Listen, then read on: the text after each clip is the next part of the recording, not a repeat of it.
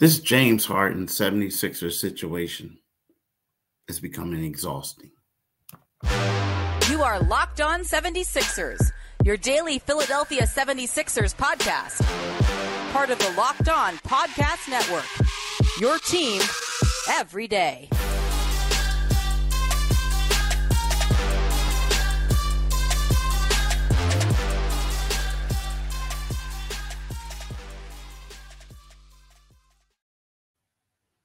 Today's episode is brought to you by Bird Dogs.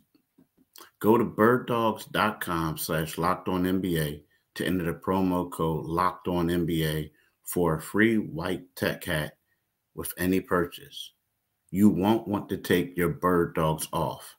We promise you. Look, y'all, I'm going to be real. Maybe it's because I've been covering the 76ers for 10 seasons. This upcoming season will be my 11th. But I'm getting tired of this James Harden situation. I mean, I get it. I know that, as a beat writer, you have to cover it, right? You have to cover the beat. You have to get all the stories. You got to do all that. But this thing is just getting crazy. So many twists and turns. Before we had the podcast, James, before this weekend was over, the last update was that, James said what he said about Daryl, calling him a liar, the whole nine. And then James, was on Friday, was in Houston. He did that in China, called him a liar in China on Monday. He was in Houston on Friday and said that he doubted that this thing could be repaired, right? The relationship. So then next thing you know, word breaks on Saturday that the NBA is doing an inquiry about James, about what James said. Well, when they spoke to James, James said that the reason why he called Daryl a liar was because that, Daryl said that he would be traded quickly.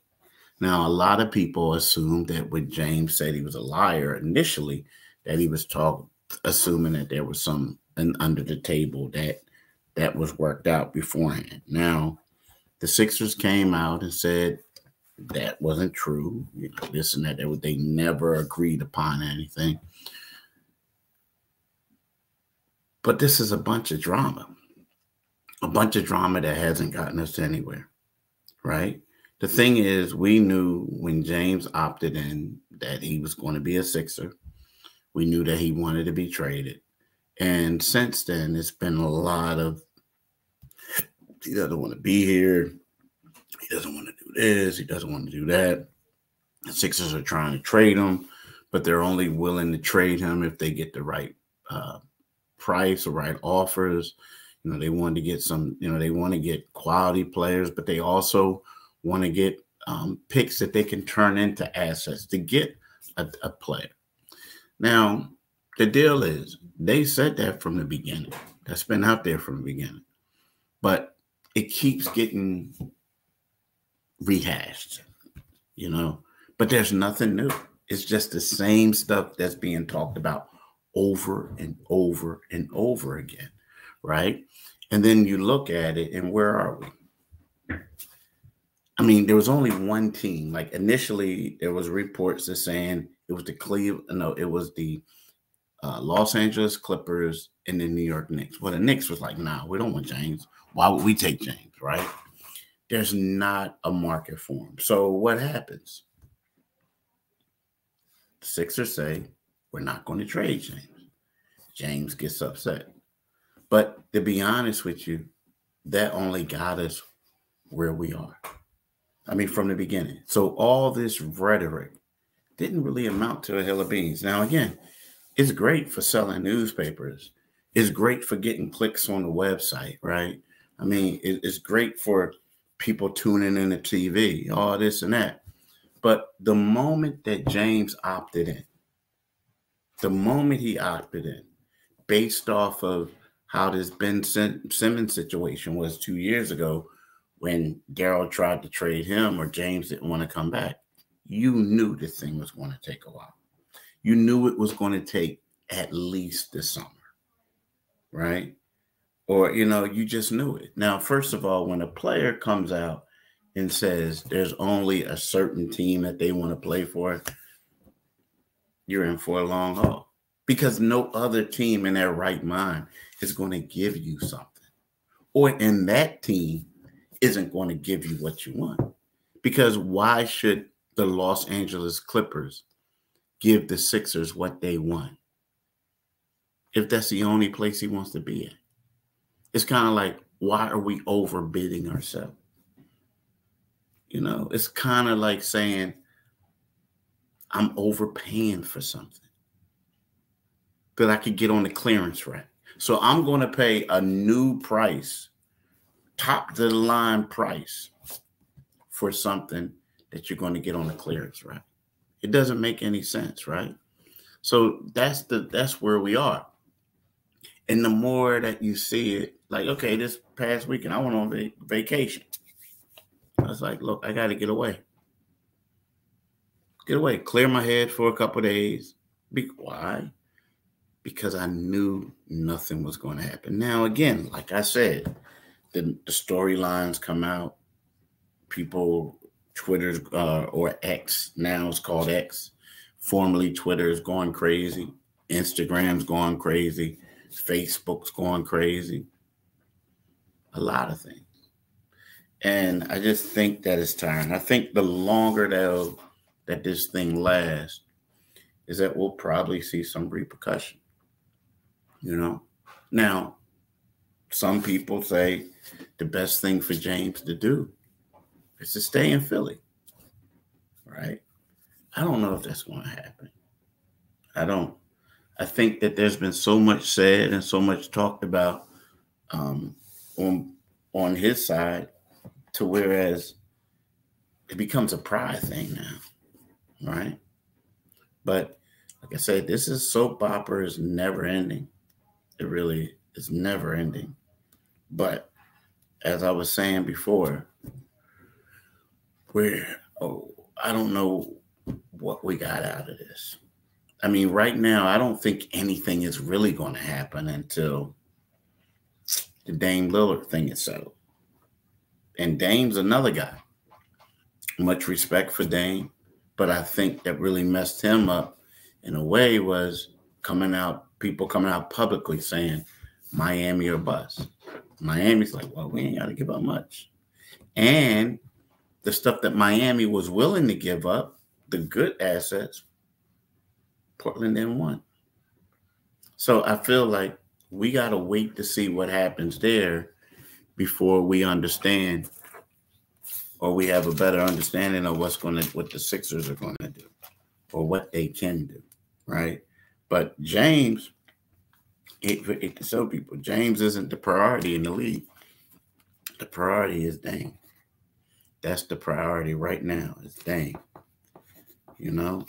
And once that gets settled, maybe we can see a resolution to the Harden situation. But at the same time, they're both on different things. Now, are both of them like Hall of Famers? Are both of them going to do this? Yes. Does James Harden have a better resume than Dame? Of course he does. MVP, 3-time scoring champion. But he's older than him. Dame is in his prime. James is on the twilight of his career. So that's why Dame is on top of the food chain. And once we see what Dame does, then all of a sudden the dominoes will fall, so to speak, right? But I want to talk to y'all right now about Bird Dog, right? I'm a fan of Bird Dog, because why I like Bird Dog? Because Bird Dog makes you look good, right? A Bird Dog stretch khaki shorts are designed to fit slimmer through the thighs and legs, giving you a truly sculpted look, right? So, Bird Dog has purchased a couple of them, khaki shorts. I wish I had them on me right now, like they're upstairs. I could show you him. You would really fall in love with him the way I fell in love with him. My co-host, Divine Givens, is always talking about him. So I said, look, I got to go out there and buy some. I have to go out there and buy some. And I'm telling you, I've never been dissatisfied with anything I have with Bird Dog. And what you need to do is go to birddogs.com, Locked On NBA, or enter the promo code Locked On NBA for a free white tech hat. That's birddog.com/Locked On NBA or promo code Locked On NBA for a free white tech hat. You won't want to take your Bird Dogs off. I'm telling you, we promise you. Now, the thing about James, right? And the thing about, we talked about the best thing that could happen to him. It's weird because when you talk to people, they say James's best bet. Now, this is James still wants to get paid. Now, apparently he does, right? But he's made a lot of money. But apparently his best bet would be to come back to the Sixers, be a happy camper,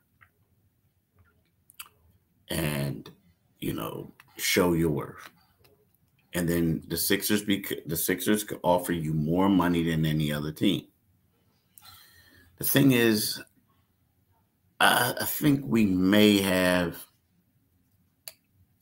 went beyond that point. Now, you never say never. Never. I've seen things where, guys negotiate. Negotiations are rough. They're tough. They're this and that. Things are said. And then at the end of the day, they dap each other up and they're the best of friends again. And, the liar comment, the way it just seems like James softened the blow when he was interviewed by the NBA. So that changes a little bit of dynamic, right? That could open the door a little bit for something, having a conversation. But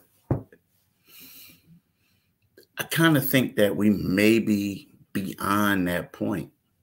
Kind of like what James said, he thinks that they are behind that point of repairing stuff. Because I feel like it got a little personal.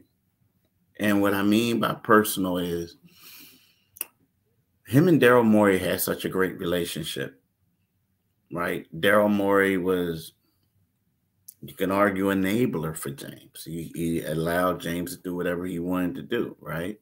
He was one of his biggest supporters. I mean, heck, he compared him, said he was better than Michael Jordan in regards to scoring the ball, right? So when James said what he said, even though he's trying to soften the blow or whatever, if that's what he meant, or however, about talking about he was going to trade him quick, fast, and hurry, it leads you to believe that this thing could be ugly. It leads you to believe that he definitely wants out.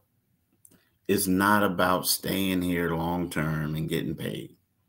And first of all, it's one of those things where, I think that James is better suited as a facilitator. I mean, let's face it. He averaged 10.7 assists, 4.8 of them, around 4.8 of them went to Joel Embiid, which helped enable Joel Embiid to get the MVP. Their offense was those two guys.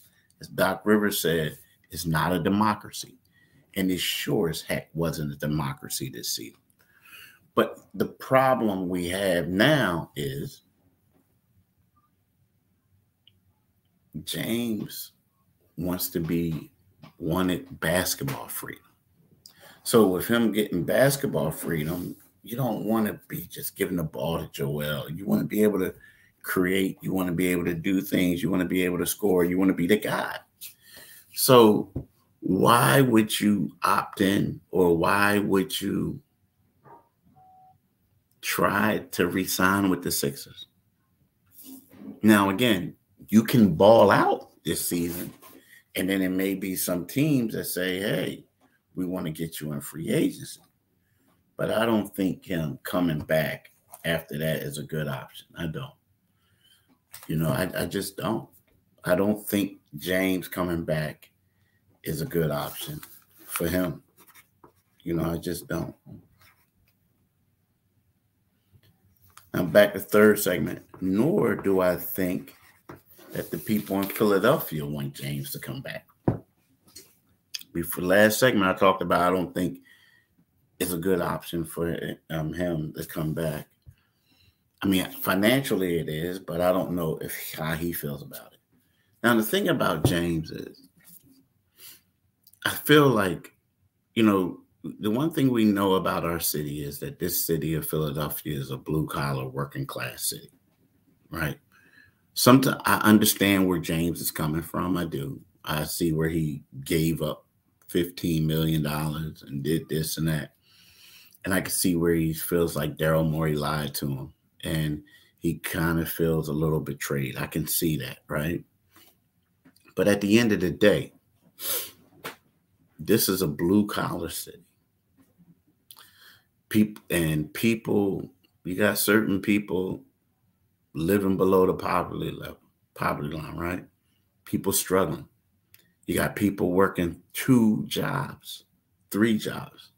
Like I was away this weekend, and the doorman at the hotel, I saw him. I mean, it looked like he was there. Like I get up in the morning, I go downstairs, get some breakfast. He's at the door. Then all of a sudden I leave, or I go back down around 2:00. He's at the door. Then I don't see him anymore. Right? Get up early the next morning. I go down for breakfast 6:00. See him there. This day I check out of the hotel, a late checkout, checked out 1:00. He was at the door. And I said, man, you work a lot of hours. You're here all the time, in the morning. And he says, yeah, this is just my first job. Like your first job. He said, yeah, I leave here and I go straight to my second job. And I do this, this is my 3rd straight day doubling up like that. So, excuse me. So this is more of some people's reality than a guy making $35.6 million and being unhappy with his job or the team he's playing for.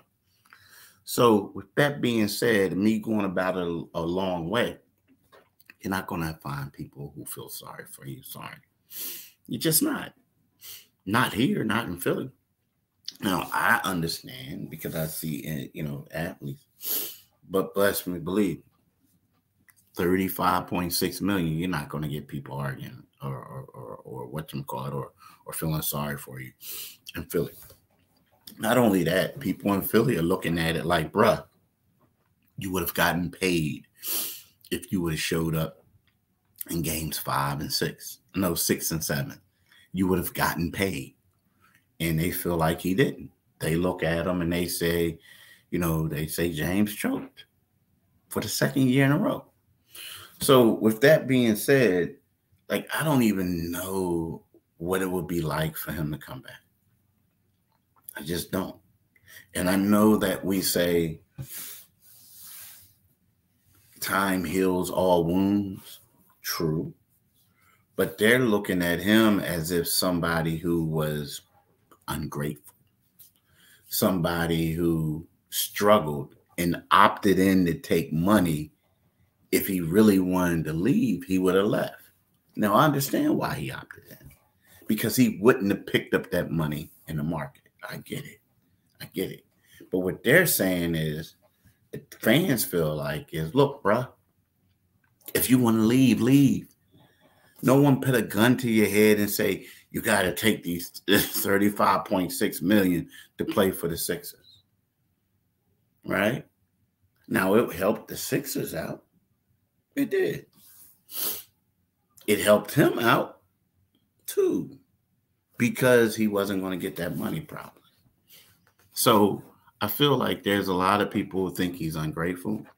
There's a lot of people who may think that he's a little delusional in Philly because of the way that he ended the season.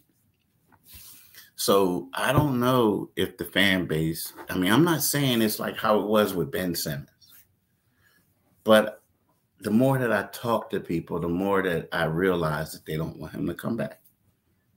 Now, again, time heals all wounds. However, this might be one of those scenarios that it's just best for him to go elsewhere. Really is. It really is. But you never know. I mean, again, that's why they play the games, right? That's why they do this. That's why they do that. But I'm here to tell you, this has been a summer, a wasted summer, a summer full of drama, unwanted drama, really. And I don't expect it to end anytime soon. I just don't. I mean, what can James do? You know, what can he do? I don't expect it to end anytime soon. But look, y'all, I want to thank y'all for listening. I want y'all to have a blessed and great day. And, you know, you can get this podcast wherever you get your podcast at. It's free and available. You could go to the YouTube channel, Locked On 76ers. When you go to that channel, make sure you click on the Liberty Bell, right? When you click on the Liberty Bell, you become a new subscriber, right? And you get notifications whenever, you know, there's a new podcast that pops up. So, you know, do that today, right? And I'll be back tomorrow to chat with y'all. Peace.